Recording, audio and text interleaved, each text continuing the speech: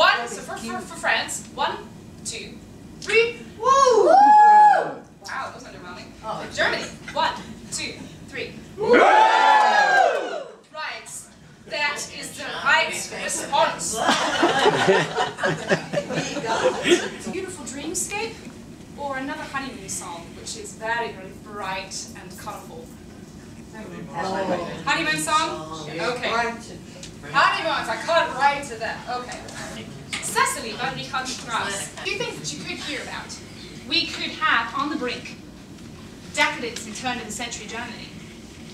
We could hear voluptuous beauty in Strauss's music. The diva he loved. The extraordinary marriage of Richard and Pauline Strauss. Let's start with those, shall we? So, voluptuous beauty in Strauss's music, on the brink, decadence in late 19th century Germany, or the diva he loved. The diva he loved. I had the good fortune to actually write a show about this marriage, so 51-year marriage, and that lasted 2 world wars and a complete change of scene. She was a colourful woman. Some would say difficult, I prefer to say colourful. Difficult as she could be, Strauss simply couldn't do without her. Late in their life, and they've been married about 30 years, maybe even 40.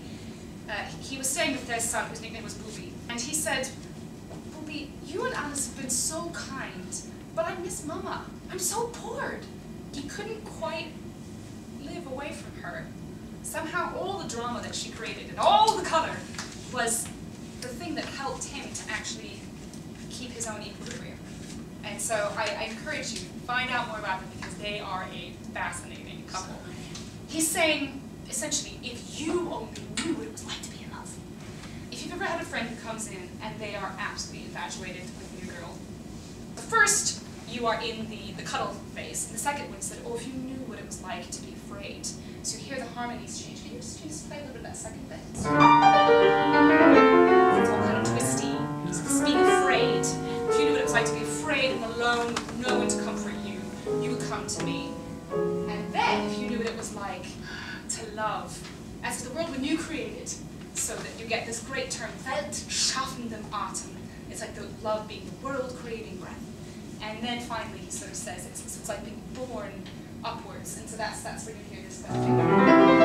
So schweben means to kind of float.